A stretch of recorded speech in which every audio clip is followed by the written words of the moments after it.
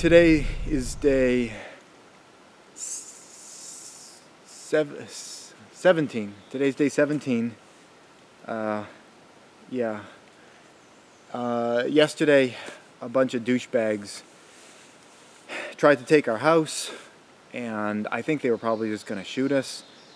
So I ended up using the radio at a really high frequency, and it ended up having one of those alien ships come.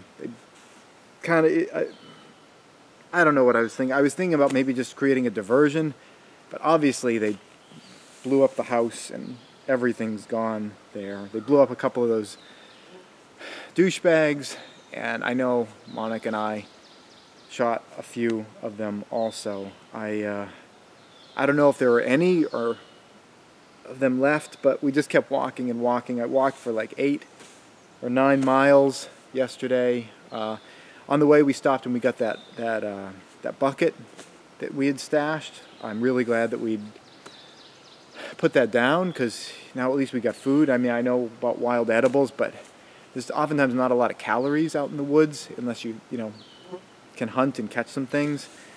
So we're going to be working on that. Monica's grabbing some water from the stream right now. My job is there's just so many bugs here. We're going to start a small fire. That'll get the bugs down, because they're just really awful right now. And yeah, I also on the way out, speaking of fire, we saw a bunch of people's firewood. It was like a camp where people had been collecting it. I didn't see anywhere nearby. I didn't grab any firewood, because I mean that firewood's, it's all over the place here. I grabbed the tarp, and it made me realize I never had any plastic sheeting or tarp or anything in my everyday carry bag, and we didn't put any in that bucket either. I had some in some like camping bags, but I didn't grab any of those when we ran out. It was just bag, whatever we had on us, and that was it. I felt a little unprepared in that regard, but I'm glad we came across that. I mean, because we could have worked without a tarp, but it makes it a lot easier. So anyway, I was going to start a fire. On the way walking yesterday, I grabbed just a bunch of this. It's white birch bark. This stuff burns super easily. There's a natural wax in it.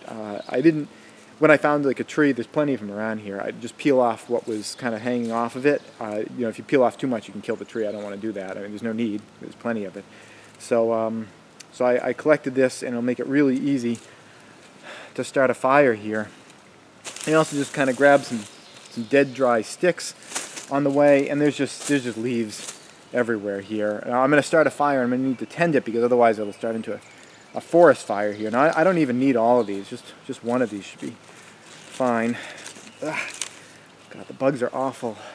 Like I said the other day, bug-borne diseases are the problem. Okay, so I'm going to place this here. We've had a lot of rain recently, as I've been mentioning. There's no more snow left on the ground, but there is a lot of wetness. So not that worried about it spreading out of control, but I am a little concerned about all these leaves. Hopefully they're dry enough. So I got the birch bark on the bottom, some of these dry-ish leaves from the top here. I'm kind of collecting around because I'm going to have to clear out this area. And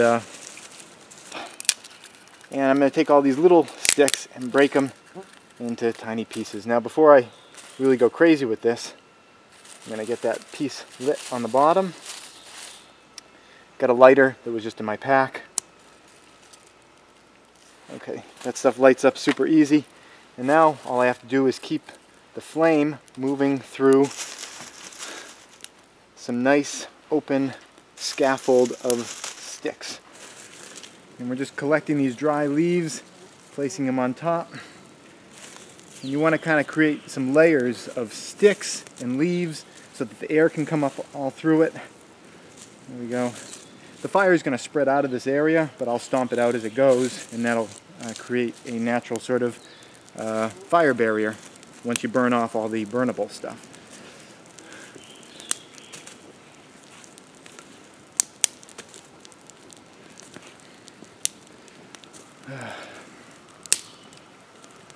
Already, the bugs have already cleared out. Having a small fire is super helpful to clear out insects. You can see that smoke, meaning it's damp material.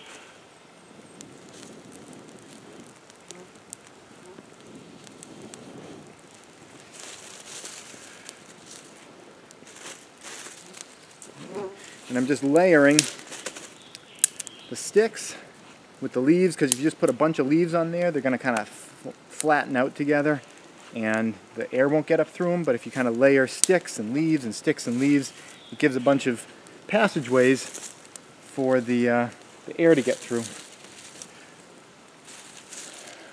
Some more leaves.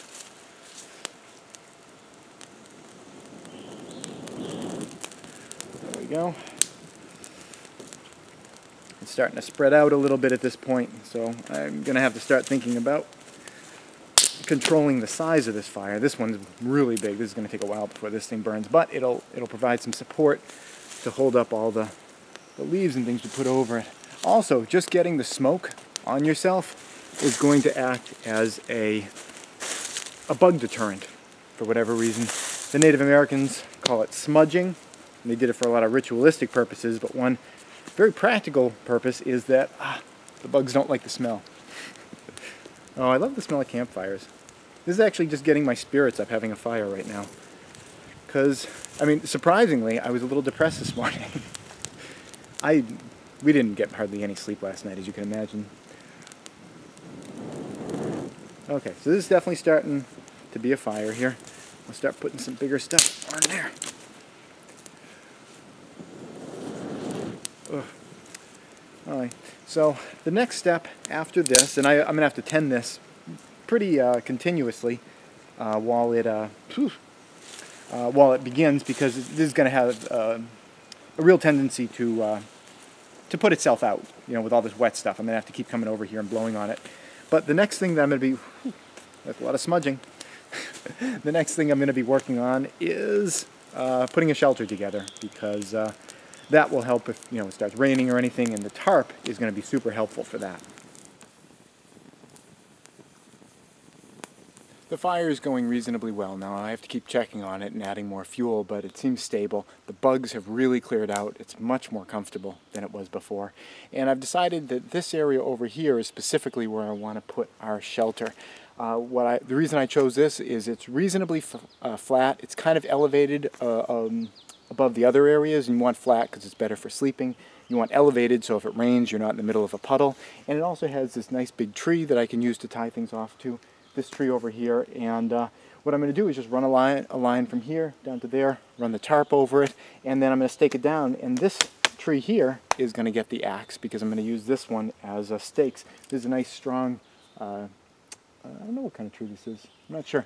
You don't have to know exactly what things are in order to utilize them. I've seen these trees around though. They're really rugged, and I'll be able to hammer this in using my kukuri blade, which I am so thankful that I ended up putting in my pack like I was planning to the other day. So many times you plan to do something, you don't do it. I'm really glad that I actually did it. So I'm going to cut some stakes off this, and then I'm going to get going on building a shelter right here. So I'm recording my thoughts again. I'm not sure why we're out here and what our goal is really. You know, there is a hospital we could have gone to, and I think that might have been a better plan. And I really don't know what we're doing out here.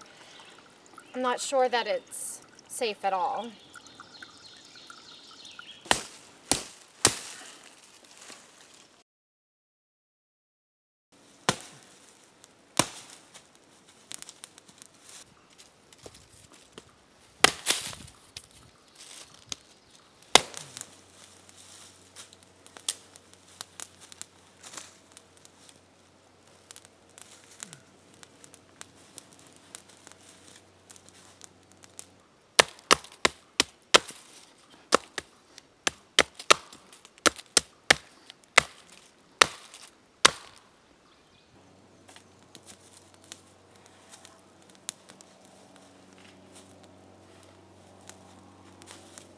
The first thing I have to do is run a basic spine for the shelter, and I took some of this paracord that I had in my bag, which I'm really glad that I had in my bag, and I'm going to run this as a spine. I tied it up to this large tree over here, and now I'm taking the other part of it and made a little loop here, put a stake that I sharpened from that tree, and I'm getting it nice and taut. It can take a lot of weight, digging it into the ground, and now I'm going to use the kukuri blade and use this surface here as kind of a hammer to pound it in. I guess I could do it like this too, but I feel like if I miss, I'll hit my hand, so this is a little safer.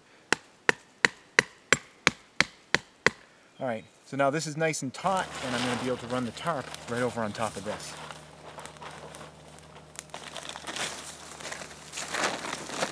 You want it to be kind of low because you want your profile to be pretty close to the ground. That'll allow wind to go up and over it. It won't be as visible being as high, and also you have a smaller space on the inside to heat with your warmth. So making it as compact as possible is just going to make the environment in there easier to make comfortable.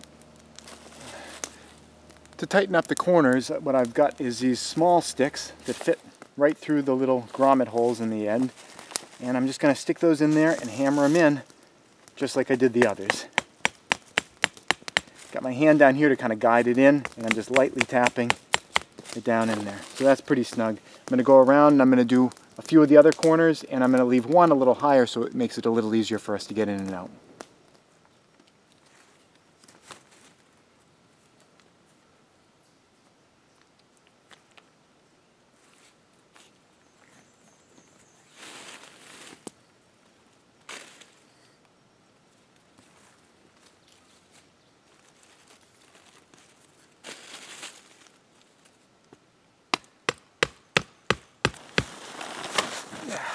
And that's that. Pretty simple, very rudimentary, but it'll keep us dry if it rains tonight. It's even going to keep the wind from blowing around us. It'll help to keep some warmth in there. To that end, I'm thinking about adding some stones. I'm going to run stones along all the edges to keep wind from getting up under there. We can even get some bushes and kind of fill in this end.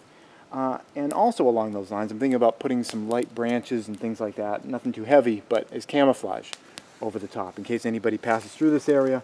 It would, allow us to maybe go unnoticed. Is it as good as my house?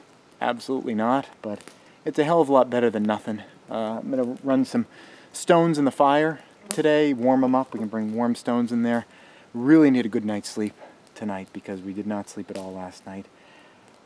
And then we just start making this kind of I don't want to say a new home, but we need to start establishing this as a camp until we can figure out what we're going to do next. And one of the first order of businesses along those lines is food. We've only got so much in that bucket, and I know a lot of wild edibles, but there are not a lot of calories out here in the woods unless you start hunting and trapping. And as a vegetarian, it's not that surprising that I don't have an enormous amount of experience with that. You gotta do what you gotta do. Home sweet home.